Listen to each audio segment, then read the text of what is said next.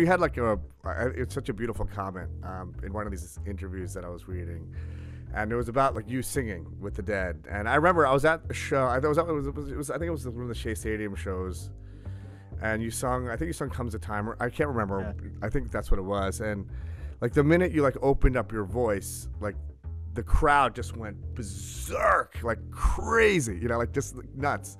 And you had this great line, like actually I wrote it down. You said, the best days of your life are always ahead of you, not behind you. Yeah.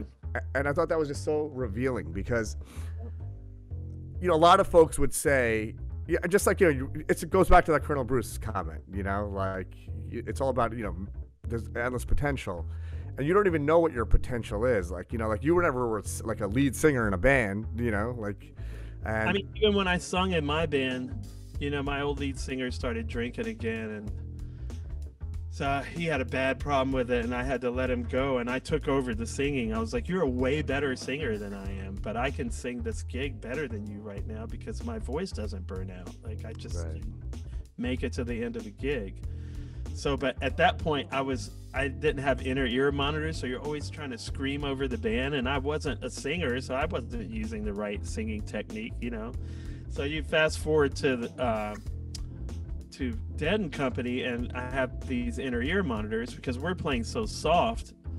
I need to like crank my bass up in my ear so I can hear it, and I realized I could hit much higher notes in tune than I could before from singing, because they were giving me all these high parts. And I was like, wow, maybe I can sing better than I thought. And my old voice teacher that I got when I had to take over singing, she was like, you have a beautiful voice. I was like, God, I hate my voice. I just got to do this because we got all these gigs booked. She was like, you really should not be so hard on yourself, And it's hard for me to listen to the older stuff, But then when I started singing with this band, I couldn't hear the audience in my ears because I didn't have the audience in my ears. I just had the band. So I got off stage and I was like, was that okay? To ask my wife, I was like, is that okay? She was like, do you not hear the crowd? Like when you just walk up to the mic before you even open your mouth? And I was like, no. So I started getting the crowd in my ears. And I walk up to the mic and I was like, oh, now it's going to throw me off. I'm about to tear. I'm like, oh my God, this is crazy. And of course, first thought is Colonel Bruce. Your conception of yourself is this big.